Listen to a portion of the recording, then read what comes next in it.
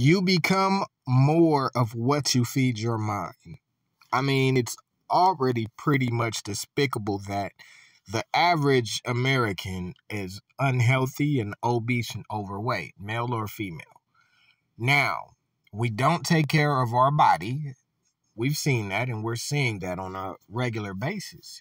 But we don't feed our mind as well. Do you know how many people that I know that say they don't watch the news because it is depressing?